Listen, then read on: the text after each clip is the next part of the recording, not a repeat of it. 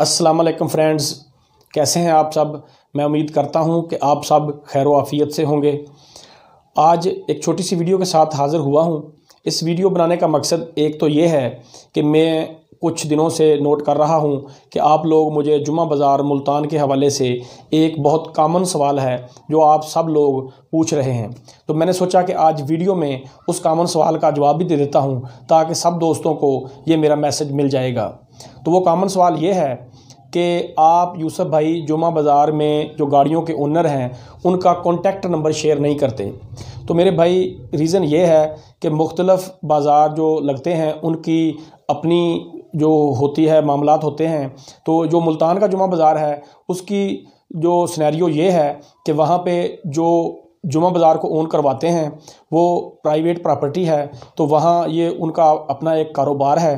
तो वहाँ लोग गाड़ियाँ लेकर आते हैं और जो गाड़ी बाय हो जाती है या सेल हो जाती है तो उसमें से जुमा बाज़ार के जो ओनर होते हैं उनका एक मार्जिन और कमीशन होता है, वो अपना कमीशन लेते हैं। इस तरह उनका कारोबार है।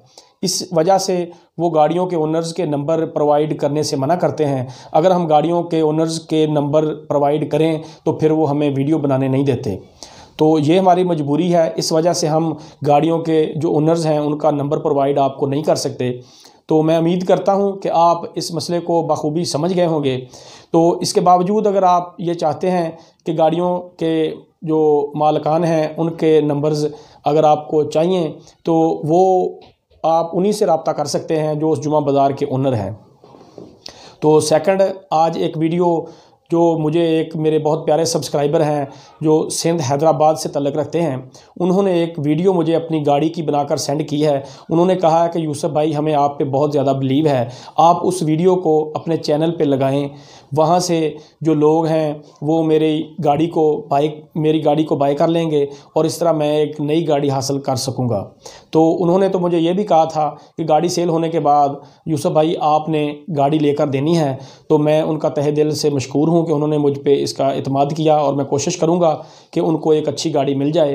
तो बढ़ते हैं उस वीडियो की जानब जो मेरे भाई ने मुझे हैदराबाद से भेजी है। तो वीडियो की तरफ बढ़ने से पहले मेरी आप सब से रिक्वेस्ट है कि मेरे चैनल यूसुफ डोगर ऑनलाइन को सब्सक्राइब कर लीजिए, साथ लगे बेल के निशान को ज़रूर एंटर किया करें। इस तरह मेरी आने वाली तमाम वीडियोज़ के नोटिफिकेशंस आपको बर वक्त मिल सकेंगे।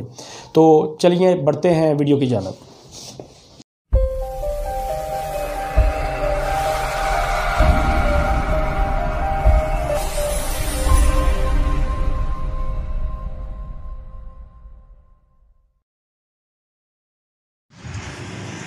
ये देखें आप लोग, ये 1997 मॉडल है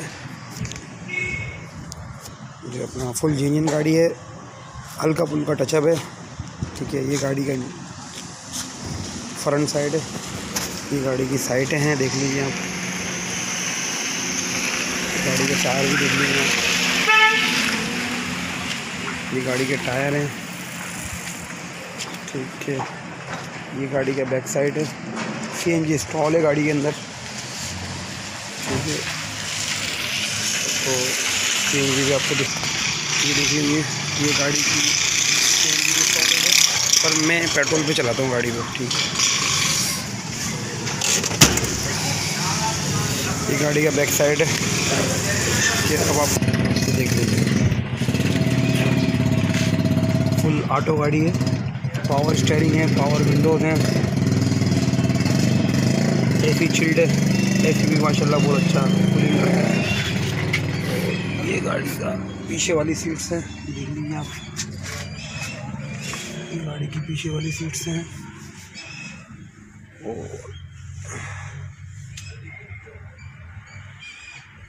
ये गाड़ी की साइडें हैं। अब आपको वाला साइड पे दिखा देता हूँ।